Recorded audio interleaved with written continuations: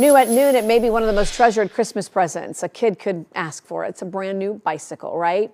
Well, this morning, first responders in Martin County got to work putting together bikes for kids in need. Josie Carbonari has the story.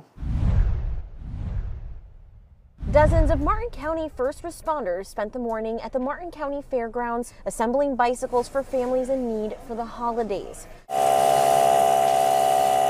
More than 250 bikes were put together by firefighters and paramedics, spreading holiday cheer for families who wouldn't be able to otherwise afford the gift of giving. It's kind of an opportunity for us to pay it forward. A bike's a big thing for a kid.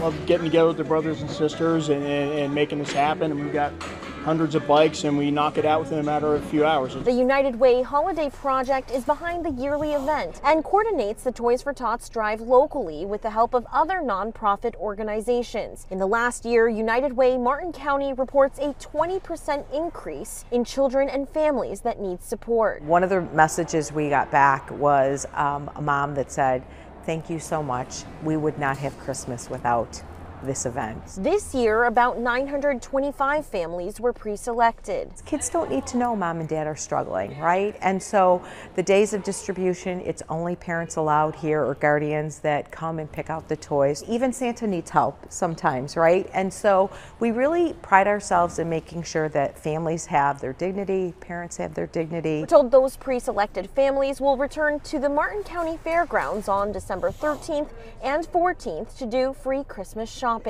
Reporting from Stewart, I'm Josie Carbonari, WPBF 25 News.